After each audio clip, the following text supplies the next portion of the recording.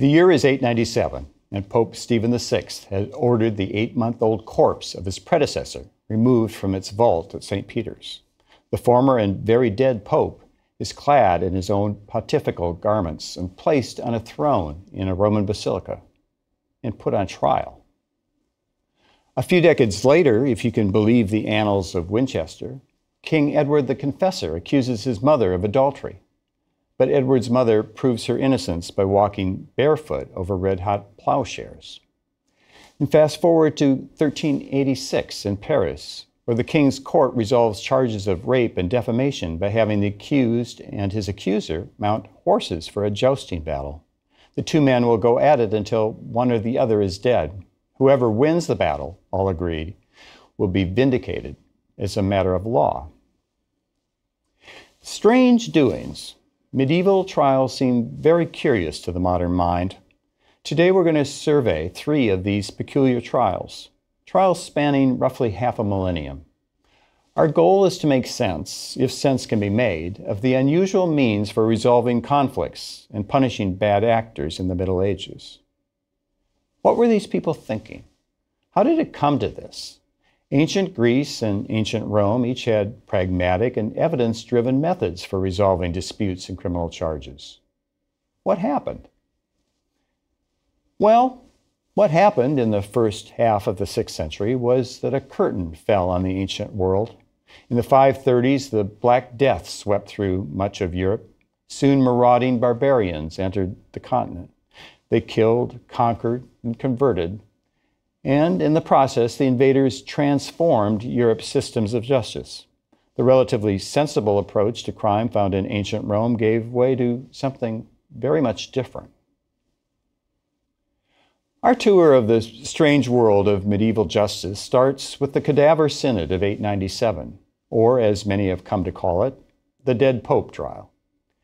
The mid to late 800s were a very bad time for popes. Charlemagne's empire had crumbled and Europe had split into smaller and smaller fiefdoms. Many of these fiefdoms eyed Rome's treasury and sought protection money. Because of Rome's weakened condition, popes in the late 800s depended on the support of secular leaders. It was a time of political factions. A pope had to be aligned with the right faction to accomplish much of anything. In this turbulent time, Bishop Formosus of Portus, Portus being a western suburb of Rome, was making a name for himself in Catholic circles. In the 860s, the Pope called on Formosus to manage important church matters in Bulgaria, France, and Trent, and each time he received high marks for his work. So much so that people began mentioning Formosus as the candidate for Pope when the next vacancy opened up. But when an opening occurred in 872, the papacy went to a rival, Pope John VIII. Formosus soon found himself on the wrong side of the issue as to who should be crowned the new emperor, and he had to flee Rome. Pope John VIII convened a synod and charged Formosus with a laundry list of crimes under church law. Among the charges was deserting his diocese without permission, opposing the crowning of the emperor, and, quote, conspiring with certain iniquitous men and women for the destruction of the papal see. Formosus was convicted, defrocked, and excommunicated. Now you think that might be the end of papal ambitions for Formosus, but you'd be wrong. 6 years later, the excommunication was lifted in return for Formosus promising to never return to Rome or to execute his priestly duties. And for a while, he didn't. But then in 882, Pope John VIII was clobbered over the head with a hammer, thus becoming the first pope to be assassinated. Newly installed Pope Marinus didn't share his predecessor's grudge with Formosus. He released Formosus from his oath and restored him to his old diocese. 3 more popes came and went. They seemed to drop dead with alarming regularity around this time, until at last in 891, Formosus became the first former excommunicant to be elected pope. But the job came with a host of thorny problems. The most important concerned the messy politics of the Church and the Holy Roman Empire. The previous pope had made a commitment to crown as Roman emperor the young Guy III of Spoleto. But Formosus had his own idea as to who should be emperor. And Formosus persuaded Arnulf of Carinthia to invade Italy and liberate it from the control of Emperor Spoleto by force. The deed done, Pope Formosus crowned Arnulf as the new emperor. Spoleto dropped dead and was out of the picture, but nothing about what Formosus had done sat well with Spoleto's influential relatives. 2 months after crowning Arnulf as emperor, Pope Formosus died of a stroke. For 8 months, his corpse rested peacefully in the vault at St. Peter's. But in January 897, power shifted again. Arnulf suffered a stroke and left Rome. And once again, Spoleto's relatives were riding high. And they had not forgotten what Formosus had done to them. They didn't mean to let a little thing like his death get in the way of revenge. Spoleto's relatives put pressure on the new Pope, Stephen VI, to put Formosus on trial for a list of alleged crimes. It might not have taken a lot of pressure. Pope Stephen VI, then Formosus, had been on opposite sides in disputes involving Rome's aristocracy.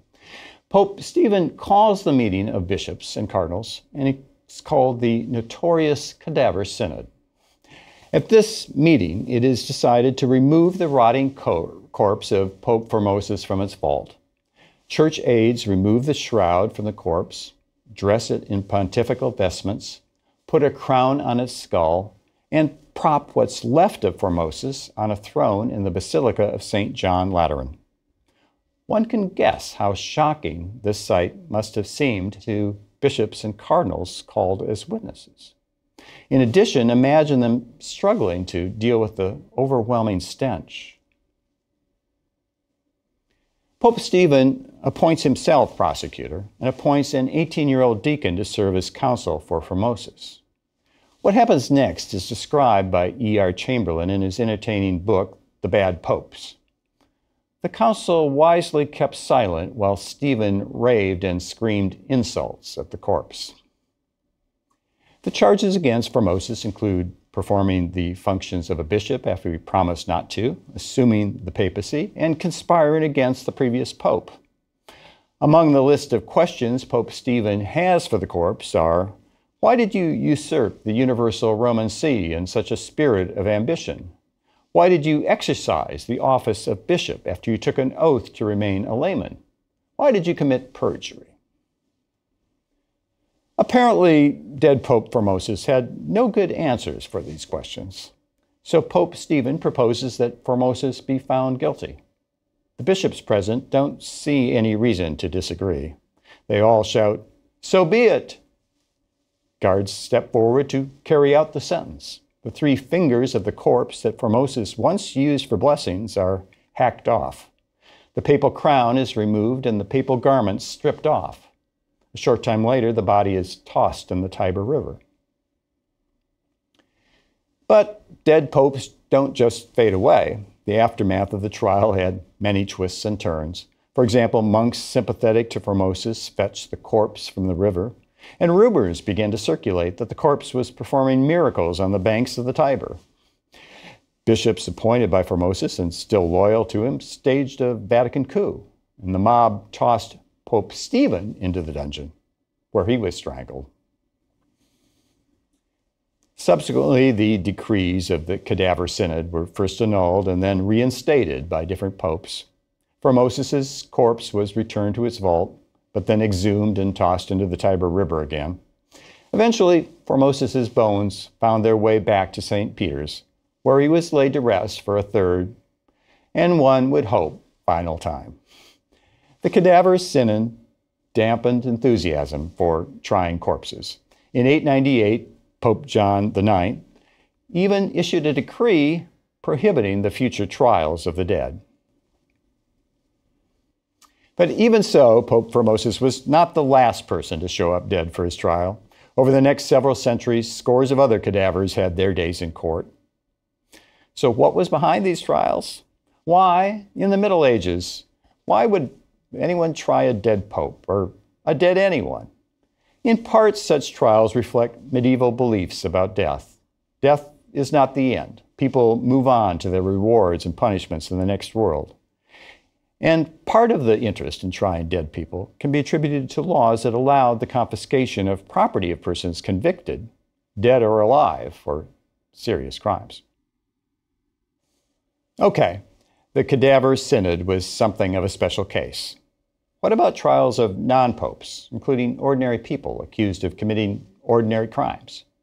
In these cases, most of Europe turned to systems of justice that produced results that are just only if God took enough interest in a case to provide it.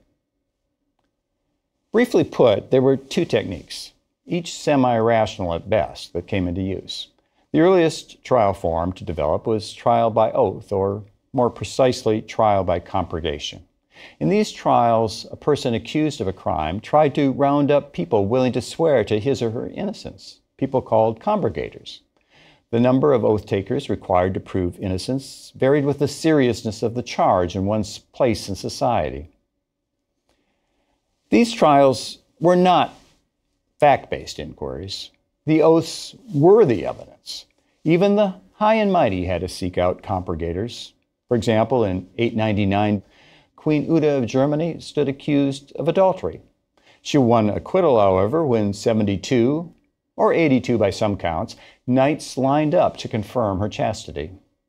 Trials by oath made sense for people who believed God would strike dead anyone who swore falsely.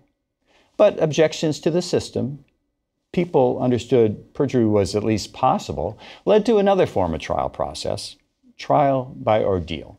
And from the 9th century on, the use of ordeals spread and often replaced compurgation altogether. Trials by ordeal bear almost no resemblance to modern trials. They were proceedings designed to attract God's attention and have Him make the call, guilty or innocent. If a defendant was truly innocent, the thinking went, God would step in and perform a miracle to show that the defendant was without guilt. Trials by ordeal were not some sort of wink-wink proceeding. Most people of the medieval world actually believed that God would ensure a just outcome. God was ever watchful. People could scarcely imagine God just sitting by and letting an innocent person be found guilty. In a trial by ordeal, the defendant was subjected to a challenge with the potential for causing serious injury. A typical ordeal might involve walking over hot irons or retrieving a stone from boiling water. The defendant was determined to be innocent if the injury healed within a specific time, 3 days was typical, and guilty if the injury still festered.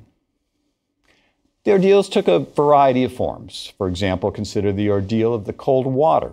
Authorities tossed bound suspects into a body of water to see whether they sank or floated.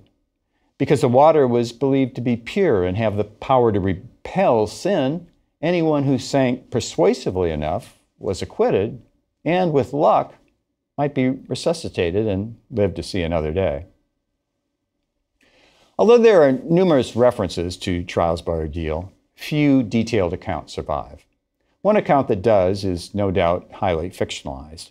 It is an account in the Annals of Winchester, written about 1200, about the ordeal of Queen Emma of Normandy. That is more than a century after Emma's death. Plenty of time for a legend to grow. But according to the Annals, King Edward the Confessor charged his own mother, Emma of Normandy, with adultery. Specifically, he alleged that Emma engaged in sexual relations with Bishop Ælfwine of Winchester. Emma insisted she was innocent, and to prove it, she was willing to undergo the ordeal of the hot iron. The Archbishop of Canterbury agreed, but with rigorous conditions. Quote, "Let the ill-famed woman walk 9 paces with bare feet on 9 red-hot plowshares, 4 to clear herself and 5 to clear the bishop. If she falters, if she does not press one of the plowshares fully to her feet, If she has harmed the one least bit, then let her be judged a fornicator. Now that's one tough test. So here's the scene. The 9 red-hot plowshares are laid out across the pavement in the church. Emma enters and entreats God to save her. Led by the hand of bishops, she starts to walk. Miraculously, according to the chroniclers, Emma passes the test with flying colors. Emma, in fact, senses nothing. She even turns to the bishop and asks, "When shall we come to the plowshares?" The bishop, stunned by her question, tells her that she has just passed over them. Her feet are examined, or so the report goes, and are found not to be injured. All around proclaim a miracle. Emma is innocent of the charge and free to go with all her confiscated property restored. Now take that story with a grain of salt. Perhaps the plowshares were not as hot as the archbishop ordered. Perhaps Emma's feet were toasted, but less so than expected. Perhaps the ordeal never even occurred at all. But it is true that the Catholic Church took to trials by ordeal with gusto. The use of ordeals expanded in the 9th through 11th century as Latin Christendom spread in Europe. The Church came to see trials by ordeal as a handy way of dealing with heretics. Want to prove you're a good Catholic? Take the ordeal of the hot irons. The Church realized another benefit from the system. Priests frequently were paid to supervise ordeals. Although the evidence is scant on this, it seems that trials by ordeal were fairly given to a high exoneration rate. Priests had a lot of latitude to make judgments, even assuming the ordeals themselves were not manipulated, as of course they could be. Has a wound healed enough to prove innocence? That could be a question without a clear answer. Perhaps a bribe might influence the final call. Given the discretion here, woe to the poor defendant undergoing an ordeal who had crossed the priest in some way. One variation of ordeal still captures our imagination: trial by combat. Now, 2 things distinguish trial by combat from all the other varieties of ordeal used in the Middle Ages. First, most ordeals were unilateral, involving one party only. It takes 2 to duel. Second, for a defendant in most forms of ordeal to prove innocence, he or she had a hope that the natural processes worked in a surprising way. Not so with trial by combat, where skill and cunning could make all the difference. The last great example of trial by combat took place in 1386 at an abbey north of Paris, where royalty, dukes, and thousands of ordinary Parisians gathered to watch a bloody spectacle. To say that the 2 combatants, Jean de Carouges and Jacques Legris, had a history is an understatement. At one time, the 2 men were close friends. So close, in fact, that Carouges chose Legris to be the godfather of his first son. But things deteriorated when both men were in the court circle of Count Pierre d'Alençon. Legris became the Count's favorite vassal. The Count rewarded Legris with a prized estate and other favors, making Carouges jealous. Carouges fell in love and married the daughter of a Norman lord. His new bride, Marguerite, was a great catch by all accounts. She is described as young, beautiful, good, sensible, and modest. It turns out that Marguerite's father used to own a valuable estate. Her father sold the estate to Count Pierre, who in turn handed it over as a gift to Carouges' arch-rival, Legris. Carouges sued Legris, arguing that the transfer was null and void, but the lawsuit went nowhere. It was just the first of several messy land disputes between Carouges and Legris. But in 1384, Carouges and Legris had a chance meeting at a party. Maybe it was the wine, but the 2 agreed to bury the hatchet. Carouges even introduced Legris to his beautiful wife, Marguerite. Big mistake. 2 years passed, and then one day, while Carouges was on a trip to Paris, Legris visited the chateau where Marguerite was staying, home alone. Here's one version of what happened next. Marguerite answers a knock at the door. The door knocker is a man-at-arms named Adam Louvel. Louvel questions her about a loan for a minute, and then he announces, surprise, Jacques Legris is waiting outside and he really would like to see you. Marguerite declines the offer. But Louvel persists. He loves you passionately. He'll do anything for you. He really, really wants to see you. Marguerite still says no. Legris barges in anyway. Then, according to Marguerite, he propositions her. He sweetens the offer by throwing in a goodly sum of money if they can just have sex and keep mum about it. Again, Marguerite says no. Legris, with his aide's help, then proceeds to rape Marguerite. Legris threatens Marguerite, don't tell anyone, including your husband. He throws a sack of coins on her bed. Marguerite throws it back at him, and Legris leaves. Carrouges returned several days later, and despite Legris' threat, Marguerite could not keep silent. She tearfully told her husband that Legris had raped her. No doubt this news made Carrouges fighting mad. It didn't help that Marguerite added that she was newly pregnant. Carrouges decided to press charges of rape. But the suit had a problem. First, there was the he said, she said aspect of it. Marguerite was the only witness. Legris would surely deny the rape. Second, the judge for the case would be none other than Count Pierre. And Pierre had the authority to resolve disputes between his vassals. And we can guess whose side Pierre would take. The deck was stacked so steeply against them that Carrouges and Marguerite didn't even bother to attend the proceeding. Predictably, the Count acquitted Legris on all charges and accused Marguerite of dreaming up the attack. But the Count's verdict could be appealed to his overlord, King Charles VI.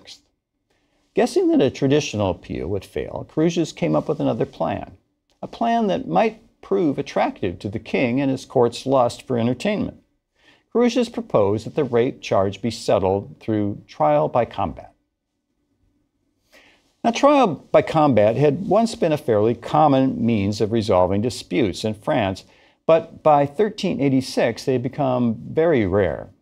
A law passed in 1306 limited them to cases involving noblemen and capital crimes. Carrouges probably expected his idea to be rejected.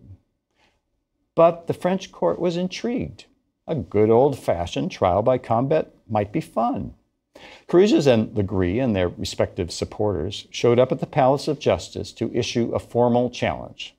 Before the king's court, a body of 32 magistrates, they each recited their accusations. Carrouges accused Legris of rape, and Legris accused Carrouges of defamation. Carrouges then threw down his gauntlet.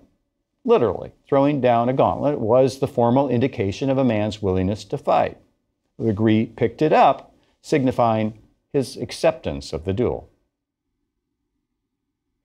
The King's Court determined that the case should be heard first as an ordinary criminal one. The trial dragged on through the summer, but finally the King's Court handed down its verdict or non-verdict. It announced it could not reach a decision. A judicial duel to the death it would have to be. Now, when you hear the word duel, you might think of something like the Hamilton-Burr duel, a couple of men deciding for their own foolish reasons to settle scores in a violent way. But this was a judicial duel, a form of ordeal that assumed God would be watching over and directing the outcome. In this judicial duel, not only would the survivor survive, he would be, in the eyes of God and of the law, vindicated.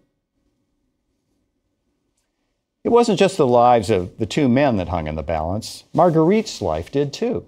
If her husband died, that meant her rape accusation was baseless and that she had committed perjury. And perjury was a capital offense. So Marguerite knew that if her husband lost the duel, she would be immediately burnt at the stake. If ever a wife had a reason to cheer her husband on in battle, Marguerite had one. And so the big day arrives, December 29, 1386. Thousands of spectators gather at the jousting arena. King Charles is there. So are an impressive collection of dukes. Marguerite, dressed in black, sits in a carriage overlooking the field. The two combatants, dressed in full armor and each riding a horse, take the field. Each man has a set of weapons. They each carry a lance, a sword, a long dagger, and a heavy battle axe. Carrouges recites to the crowd his charges against Legris. And then it's Legris' turn, and he recites his charge of defamation. Each man dismounts his horse and gives oaths to God and the Virgin Mary and to St. George. The oaths ensure God's judgment, and not just their own jousting skills, will determine the outcome of the duel. The king's instructions are read. Essentially, the deal is this: anyone who runs onto the field and interferes with the duel will be executed, and anyone who interferes with the duel by shouting will have their hands cut off. Effective crowd control measures, no doubt. And then it's showtime. The horses square up at the proper distance. The marshal signals. The two men charge at each other. On the first pass, their lances strike, but no harm is done. On the second pass, they strike each other on their armored headpieces. They wheel around and charge at each other a third time, striking each other's shields and shattering both lances. The axes come out in round 4. They slash at each other with axes until Legris manages to drive his through the neck of Carrouges' horse, beheading it. The poor horse stumbles to the ground and Carrouges jumps off. He charges at Legris' horse and disembowels it. You have to feel for the horses. Then it's time to pull out the swords and the battle begins on foot. The two men thrust and parry and all those other things you do with swords. This goes on for several minutes. Legris gains the advantage after he manages to stab his rival in his right thigh. But Carrouges isn't finished yet. He wrestles Legris flat to the ground. Not a very good place to be if you're wearing heavy armor. Carrouges stabs his rival right and left, but he's not getting anywhere. The armor is just too tough for the sword. So he tears Legris' faceplate off and shouts at his old nemesis. "Admit your guilt, you fiend." Legris cries out, "In the name of God and on peril of damnation of my soul, I am innocent." That does it.